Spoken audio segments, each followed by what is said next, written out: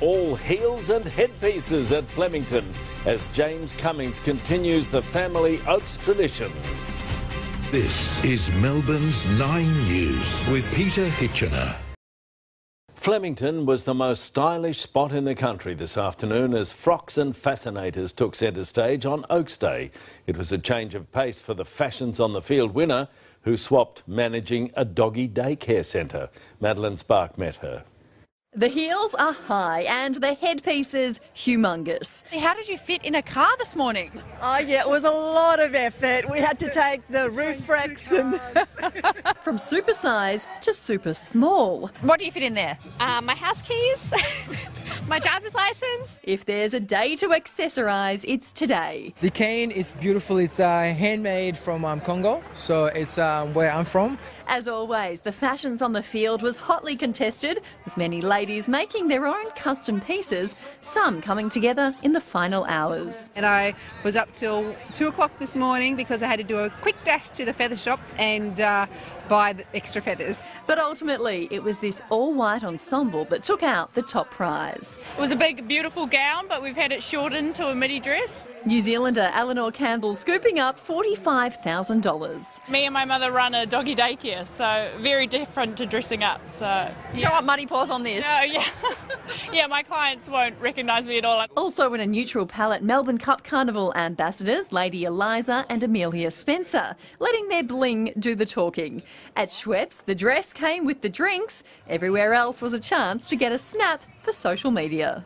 And it's as much about the fashion as it is the friendships. Many of these groups here have been coming to Oaks Day year after year. They all make sure that they get in nice and early to request the day off work. Cheers to that.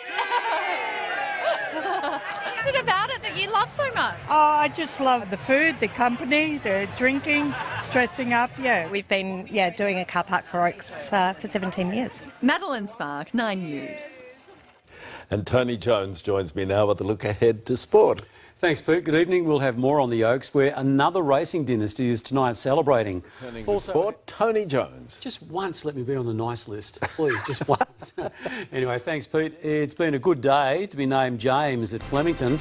A first Oaks win for McDonald as Cummings keeps it in the family.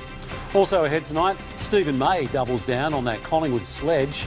And Atiri Meg Lanning opens up on her toughest test. It was very much a case of home James in the Oaks today. Jockey James McDonald teaming with trainer James Cummings to capture the feature race at Flemington. As has been the case for much of this spring, the focus was very much on Damien Oliver. Having won this race a staggering 7 times, another win in his final fling would have been fitting. But Ollie would have to settle for third. This day belonged to Superman. 3 lengths in front from Ethelfled, then Basilina, but it's all Zardozi. Zardozi coming clear from Ethelfled, and Zardozi wins the Oaks for J-Mac. A Flemington double for James McDonald, the Derby and now the Oaks, finishing first, providing a first. I've never won a VRC Oaks. It's a test of training ability, horsepower, and obviously you've got to execute pretty well. And for trainer James Cummings, another Oaks, 2 in 3 years. For the family, what does it mean? Oh, well, look, all these Group 1s are special, and a time-honoured VRC Oaks, it's going to go straight to the pool room. All up, the Cummings family, spread over 4 generations, has won this race 13 times. Hardly unlucky for some.